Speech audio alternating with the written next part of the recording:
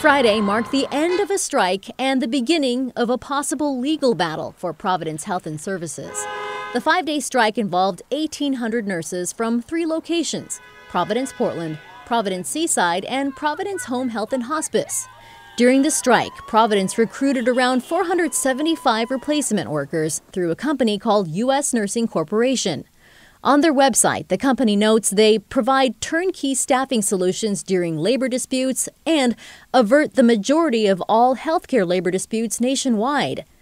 The Oregon Nurses Association claims Providence broke state labor laws by bringing them to Oregon.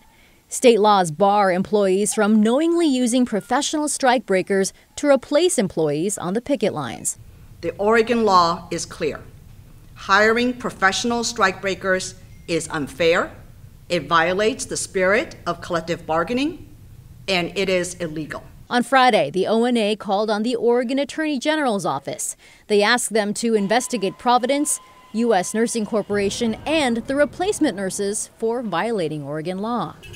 ONA is not claiming that Providence is forbidden from using replacement workers during a strike.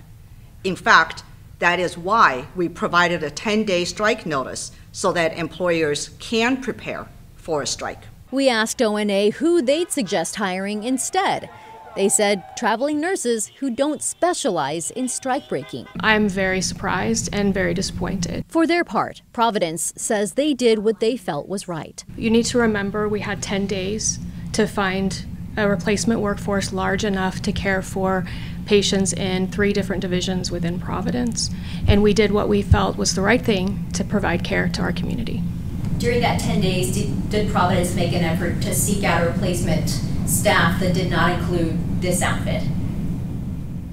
I'm not going to comment on that. As nurses prepare to return to work Saturday morning, the question remains, could there be another strike? We have all options open to us as we move forward. Our focus right now is to return to the table and negotiate for a fair contract that our members deserve and that our patients need. Providence tells us they look forward to returning to the bargaining table soon and that it could be as early as next week. As for ONA's complaint to the AG's office, Providence declined to comment, saying their legal team is waiting to review it. Back to you.